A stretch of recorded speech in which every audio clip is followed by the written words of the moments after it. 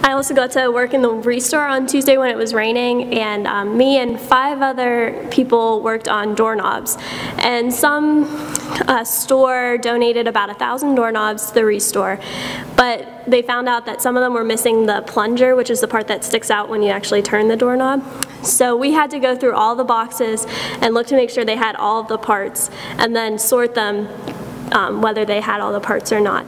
And while this seems like a really tedious task, it was actually probably one of my favorite jobs that I did all week, because while it was something kind of mindless, it was something that we were able to talk and get to know each other better, and I probably had some of the best conversations with people doing those 1,000 doorknobs that we had to wrap and tape and sort.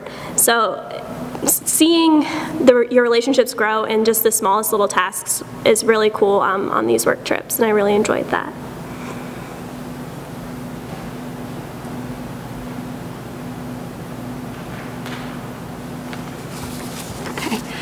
So I'm supposed to talk about people on the work site, and there was so many great people on the work site. It's hard to really touch upon each one of them, but I picked a few people that I worked closely with to talk about.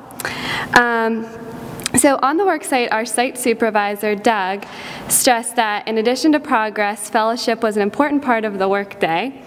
And so I found out fellowship was one of my favorite parts of working each day. I was consistently amazed at the talent the men and women workers had when it came to hammering, sawing, and most importantly, envisioning how a house's structure when all they had was just pieces of wood and nails in front of them. I mean, it was amazing. Although hammering in one nail for the workers took a maximum of maybe 2 or 3 hits, and me 10 on a good try, they always remained patient, kind, and encouraging, all of which qualities I hope to take with me when being a teacher. One worker I grew fond of over the week was named Brad, and Jordan worked with him too as well. He's a really sweet man. He always had a big smile on his face when you finally got a tough nail to go in, or excited when you wanted to try something new. And I'll definitely take with me Brad's kindness and his work ethic. Another man that comes to mind on the work site is Warren, and if everyone I think could probably agree with me that your first impression of Warren is that maybe he's difficult to please.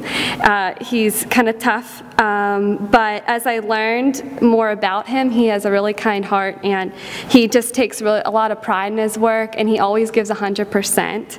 And so I'll take with me his hardworking attitude for sure. Lastly, a name I won't forget on the work site is Sarah, and for girls, she definitely made construction work look cool. She's a really neat woman. She never doubted her abilities and always worked just as hard as the boys, so definitely I'll take with her my confidence.